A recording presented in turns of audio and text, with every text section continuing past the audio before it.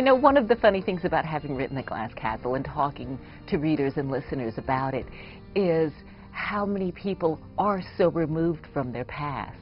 You know, I think a lot of us have these sort of secret pasts, and we think we're worlds away from it, but you never truly escape your past. So I may seem worlds away from where I grew up, but we carry these things around with us, and I think it's incredibly therapeutic to confront that past. I thought I'd sort of reinvented myself by coming to New York and becoming this snazzy gossip columnist, but by sitting down and telling my story and telling the truth, I really came to terms with who I was.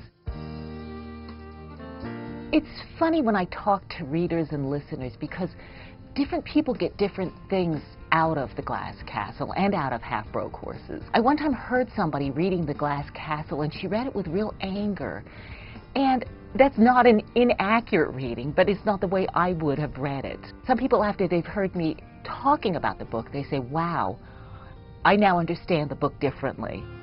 If you can truly be honest and open and make a connection with the reader or the listener, then I think that that's what really matters. I think that that's what people are looking for in a memoir, this emotionally honest experience. And so that's what I'm trying my best to do in reading the story, is to just be honest and reconnect with the little girl that I was.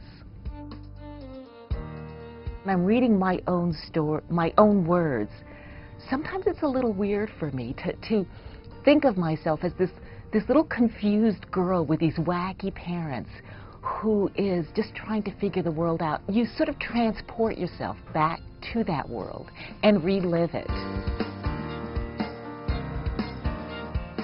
While recording The Glass Castle and Half-Broke Horses, I think that the funniest thing is how hard it is. I don't want to sound like I'm complaining. It's not difficult, but there's all these things that you don't realize, like your stomach grumbling, these noises you realize that you don't make. It's also sort of, it's a fascinating process to sort of relive it and to sit down and try to present your words in a way that you want your listeners to hear. It's a lot less polished than when a professional actor or actress does it. It's a lot less polished, a little bit rougher, but I think it's more authentic.